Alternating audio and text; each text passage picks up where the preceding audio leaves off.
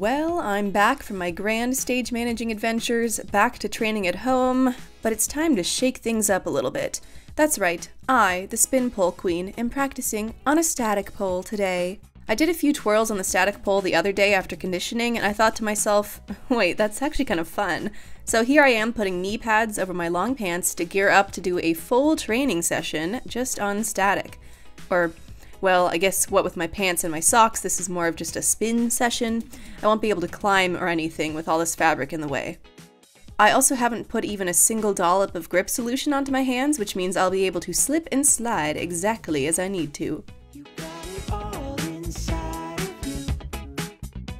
I perform a couple of pirouettes, then let myself slide down to the floor. I stand up somewhat clumsily, grabbing at the pole for support.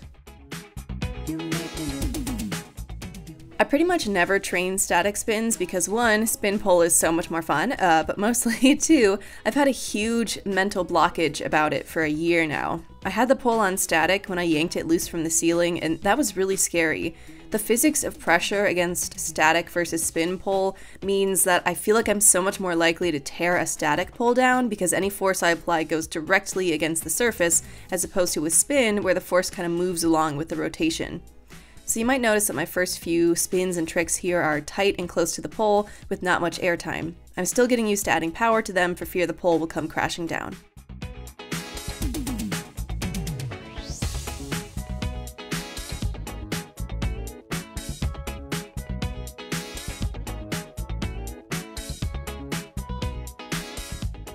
I rotate my arm. The physics of spin versus static also play out really differently on your body, so I'm finding that my shoulders want to collapse in order to let me slide down when gravity will just take care of that for me. Since I keep ending up on the ground, I'm trying to incorporate sexy little floor work moves or cute ways to stand back up, but you know, it's a work in progress.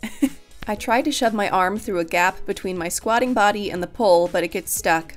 I perform back hook and front hook spins.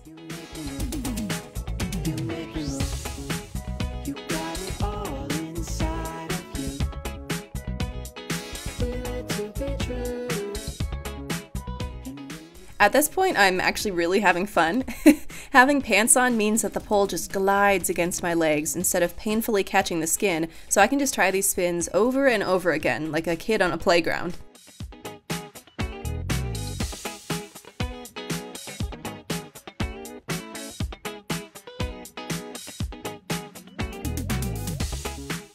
I perform a fairy spin, in which one ankle is hooked onto the pole and the back leg kicks behind me in a stag position.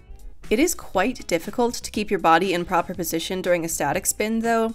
Here, my torso is far too close to the pole, so my stomach grinds against it while performing the spin. One thing I have to work on is shoulder engagement.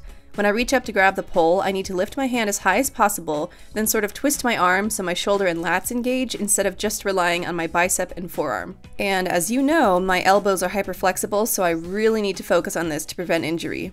My next fairy spin is much floatier as my torso stays away from the pole.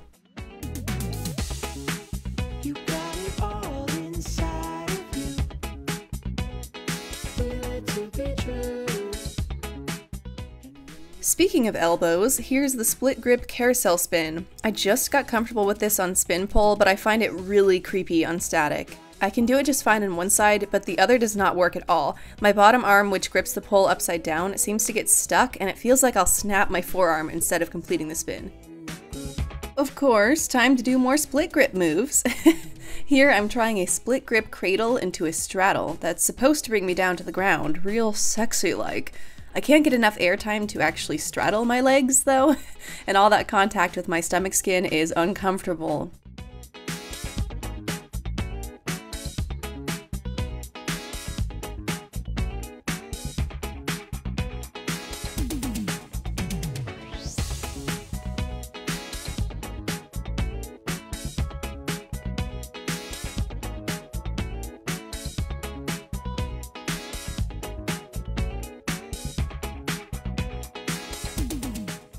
Here's a basic fireman spin, where your torso faces the pole and both of your legs connect with the pole at the ankle, so you look like a little spinning frog, or I guess a fireman. On my first attempt, I put my feet against the pole instead of my ankles, so I'm trying again. These are fun because you end up with your feet below you and you can easily just stand back up instead of having to like clamber up from your knees. The Fireman variation where you bring the pole between your thighs feels very bad on static, in my opinion. I wince and grab my thigh. Here I'm just experimenting. After a failed attempt at a trapped chair spin, I'm starting to try hooking one leg onto the pole while I spin to see where it takes me. It takes me to Dizzy Town, surprisingly, because I can spin on a spin pole all gosh darn day, but these quick rotations to the floor apparently just shake up my brain.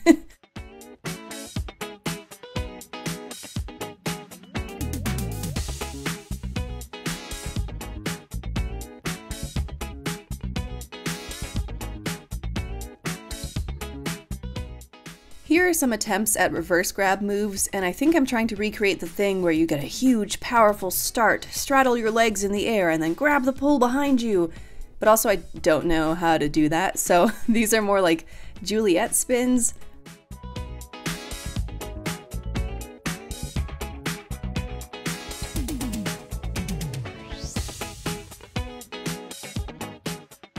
My forearms are starting to feel the pain, and then this really quick slide to the floor burns my palm.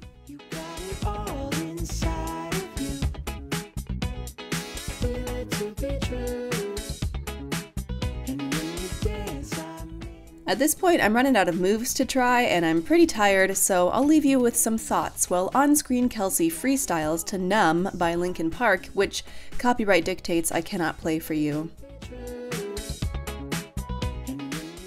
I'm really glad I was able to get through this mental barrier to try static spins again, because I actually had a great time during this training session. Sure, it didn't feel as hardcore or serious as some of my tricks-based sessions where I end up coated head to toe in eye tack with bruises stamped on my inner thighs, but that's a good thing. It's good to let yourself just play every once in a while.